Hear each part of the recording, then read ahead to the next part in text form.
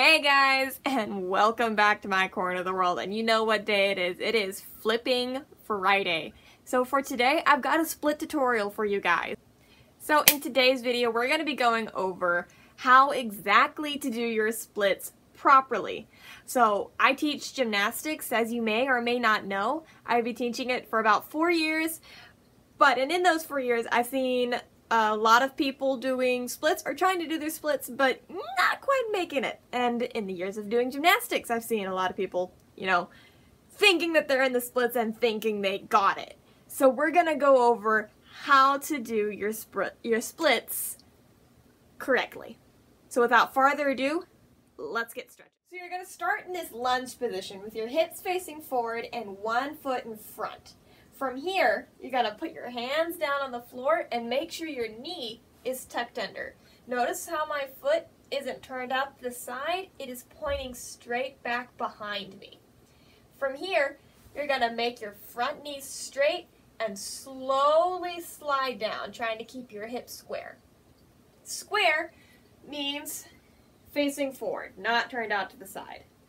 So you're gonna keep your hips facing forward as far as you can, and continue to slowly slide down to your split. Now here is a full right leg split. My front knee is straight, my back knee is straight, my hips are as straight as I can get them. My hips are not perfectly square.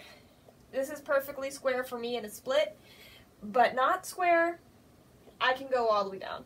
Now also, if you notice, my knee is hidden on the floor. It's not bent out to the side, and I'm not holding my leg up off the ground. So knee on the ground, pushing through as far as you can. And this, my friends, is a right leg split. Oh, one more thing to go over. While you're doing your split, you don't really want to be laying down on your leg. I mean, it is a cool trick. It is something you can do, definitely. It looks nice for like a floor routine or some other kind of dance. However, when you're just stretching to have splits for the sake of doing the splits, it's not a lay down thing. You want to be reaching back as far as you possibly can. Like so. And then to relieve some of the pressure, you just slide out of your splits and hug your knees. Makes everything feel way better. So yeah, there you have it. That's a right leg split. Easy as that. Now, getting your splits is a little tricky. You may not be able to go down immediately all the way, and that is okay. It took me a while to get my splits too, believe it or not. For instance, I only got my left leg split just a couple years ago, like 3 years ago. I only got my left leg split all the way down. And obviously, as you saw, there are still ways that I can improve on my split. So just keep that in mind while you're practicing your own.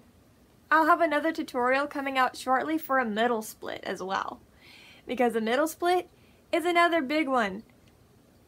And it's also kind of important for your gymnastics or cheer or dance or whatever it is you're doing. Or if you just want to do it for the sake of being able to be like, I can do the splits, go you. Anyway, so I'll have that coming out relatively soon.